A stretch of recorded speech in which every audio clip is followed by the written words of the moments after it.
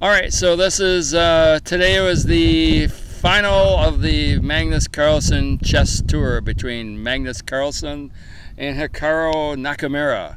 And as you know, it just keeps alternating every day.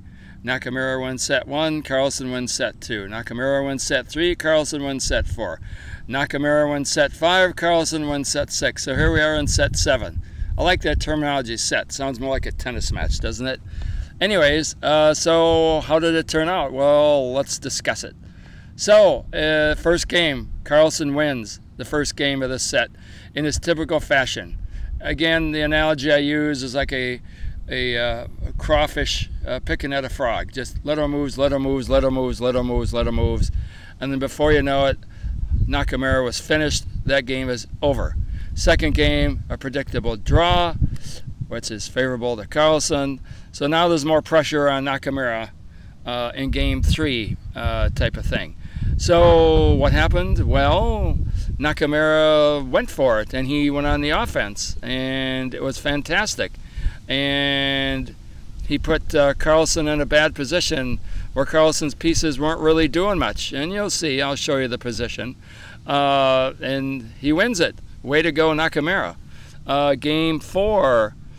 Ooh.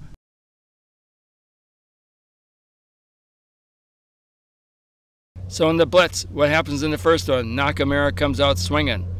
And quite frankly, he dominated this.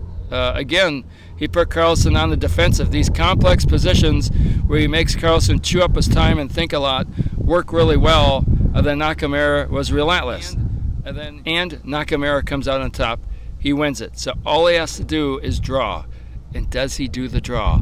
Well, it looked like it might be a draw. It was a complex position with some liquidating, etc., etc. But Carlsen's really good at getting those pawns down there, and that's what causes so much troubles. You know what they say, the power of the pawn in the end game.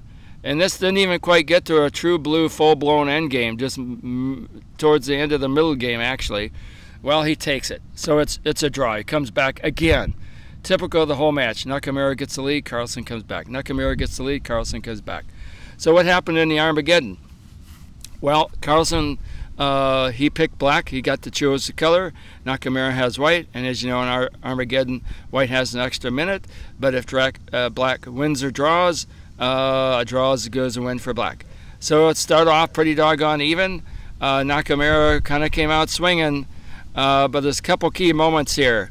And here's the first one, I feel, is you got the knight over on the H-file, you got the queen there on the dark squares, and I thought Nakamura should have pushed his pawn, but he didn't do it. He did a different move, and then Carlsen prevented that by just moving a pawn, so he's got 2 pawns protecting the dark square. And then the other one is the queen to A3. It was kind of a difficult one. By that point, Nakamura was on the defensive. However, towards the end of the middle game, you see this position that I'm going to show you right here. And Nakamura went for the pawn. They ended up trading a bunch of pieces, and then it was Nakamura with a queen to Carlsen's pawns, multiple minor pieces, and an extra pawn or 2. And the truth is, Carlsen held on and he won the darn thing. But go back to that position.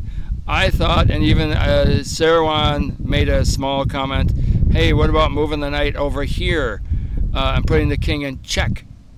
And then that would have resulted in Carlsen taking Nakamura's knight, but Nakamura would get Carlsen's rook. I thought that would be a better ending for Hikaru, but that's not what he did, and that's not how it turned out. So, fun match. I am disappointed. I want Hikaru Nakamura to win. I'm just a fan of his. Nothing against Carlsen. He deserves the victory. He was resilient, back pain, came back from the dead so many times. A dogfight of a match, and usually just takes a little bit in these things to determine the winner between 2 top-level players like they are. I'm hoping Nakamura can get Carlsen in the future. I just want to see him win. I just like Nakamura. So one other small thing, the announcing crew of Sarwan and Leko was fantastic. And Tanya, they're just a great team. My only suggestion, just an opinion for Sarawan, I've read a bunch of his books. He's a super announcer, super player, super person, super nice.